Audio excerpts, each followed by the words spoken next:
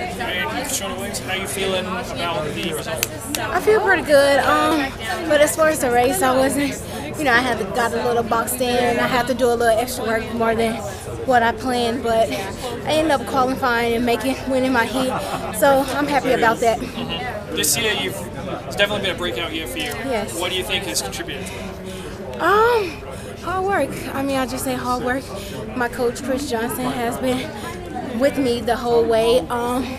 Since I had the 400-meter speed, I was able to do that in this race, even though after I got boxed in. But speed and endurance, everything is just coming along. Where are you based now?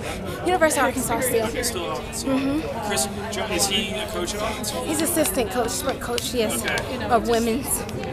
So you worked out with him when you were there as well? Yes, yes, he was my coach there, and I also trained with Lance Harder, the head coach, maybe 2 times out the week, but Chris Johnson is my primary coach. Yeah, did you train more as a 400 runner when you were at Arkansas? I know you switched yes. sort of the end. Yeah, I trained more of a 400, but now since I'm just focused on the 800, I'm just focusing on the 800. Has there been any, how have you shifted your training, if at all, since you graduated?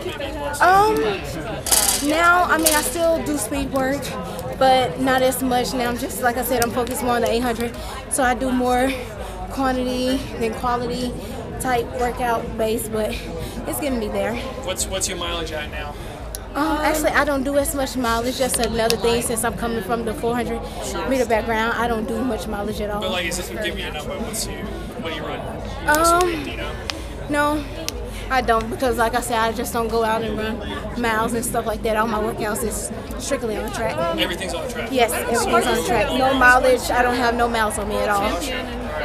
Do you ever think about doing that? Because I know most runners would run at least. I did it during off season, but this season I haven't, to stay away from injury, like a foot injury, but no, I haven't done it outdoor. It seems like it's working. Well, yeah, eventually I'm pretty sure during off season again, I'll get back and go do some mileage on the trails and things like that. But so far, I don't want to throw anything off. I'm fine where I'm at. Are you surprised by just how well you've been running this year? Actually, I am, but I knew I had it in me. My first year, I was feeling for it, trying to get the hang of it, but now I'm learning more and I'm experiencing more, so I'm getting the hang of it.